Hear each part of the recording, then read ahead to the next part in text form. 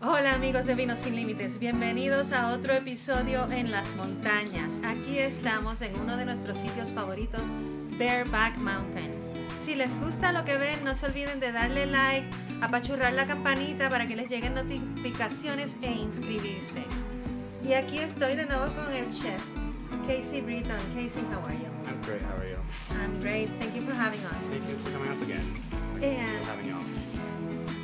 It's always a pleasure. We always have so much fun, and you and Frank cook so many delicious things for us. I was thinking to kick off the spring with an unicorn. What do you think about that? We like unicorns here. Sprinkles, unicorns, colors, the whole... And we have the little guy right here. So this is one of the new wines that we have for the spring, the unicorn, slightly bubbly, as you can see. Cheers. Cheers. That's it. Nada. And we're kicking off our celebration and the spring with the unicorn wine. And I want you to tell us what you're cooking for us today. We have to start with a charcuterie board. It's going to have a bunch of different cheeses, which we'll probably go into more later. But it's going to have grapes, fresh fruits, lots of breads on it for.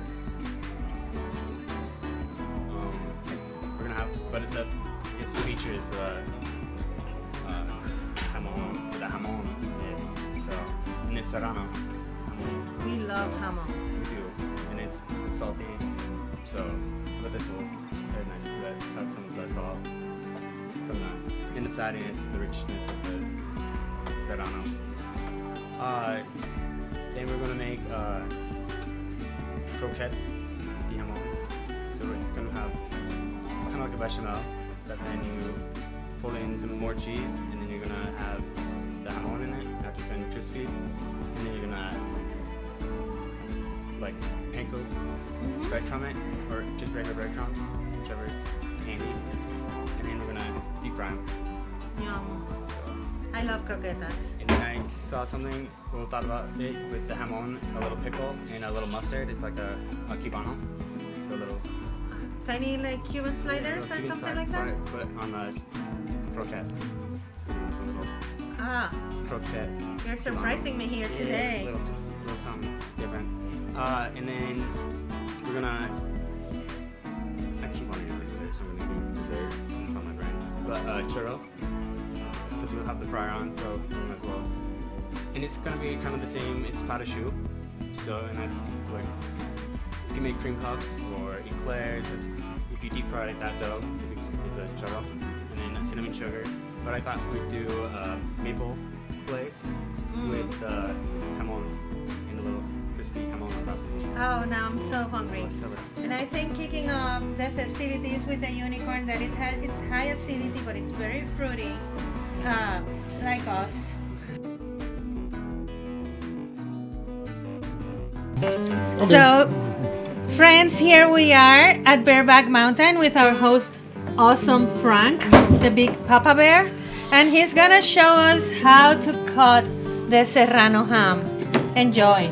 Thank you for having us. Thanks for coming. So, in Spain, it takes 7 years to apprentice to become a master serrano craftsman.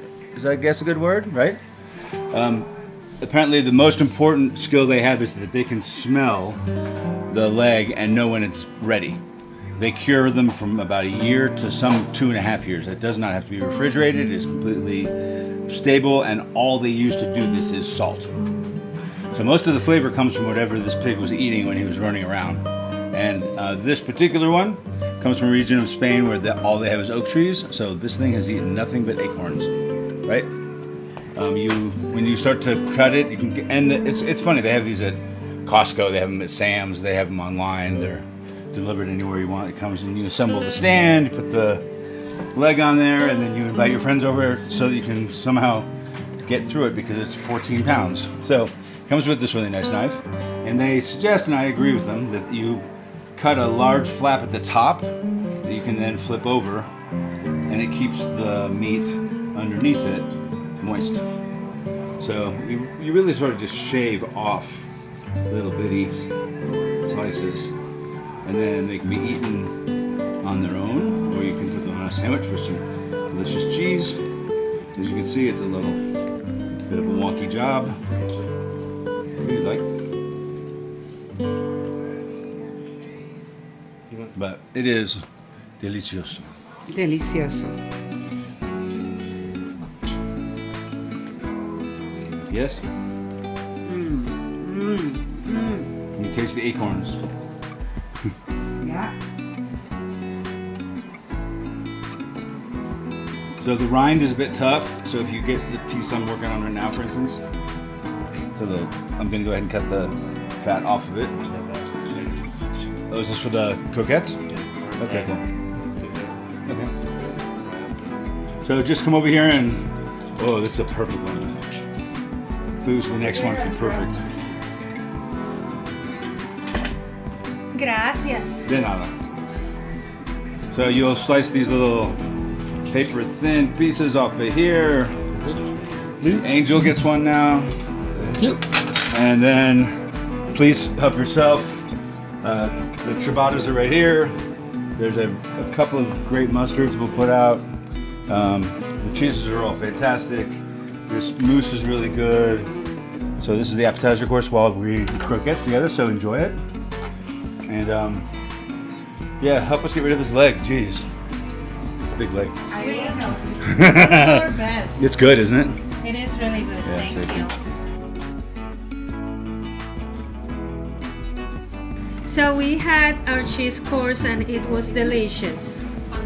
And now our friend Frank is working on an ensalada de jamón con melón.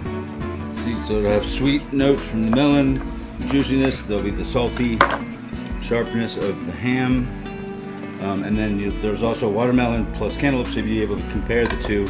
You know the texture is very different because they're actually completely different types of melons. Watermelons are far less dense and grow much quicker. And this is a seedless watermelon. Ooh. Which confuses me. How does they make another one? I don't know. Yeah. Probably something very weird that we shouldn't talk about. Have you seen the squares melons? The what? Square. No, they have square melons. They make square melons. Well, they must feel terrible when they're at school and they feel so different. Yes. But you know. That's like PTSD from the start. Must be hard to be a melon. I'm sure it's difficult, but to be the square melon in the round melon world, come on. Who's up for that? Oval melon. I mean, that's a pretty tough thing. They'd need a lot of wine. We had, and we're gonna go back and forth, but we're professionals. We have a canonada de sardina with the cheeses. We started with the unicorn wine, and for the salad and for the croquetas, we're gonna have a cava because nothing said celebrate with us like really good bubbles that goes head to head with the fat of the jamon. And we're celebrating jamon and we're celebrating us and our big melon. Ah, fantastic. There'll be no Russian dishes served today.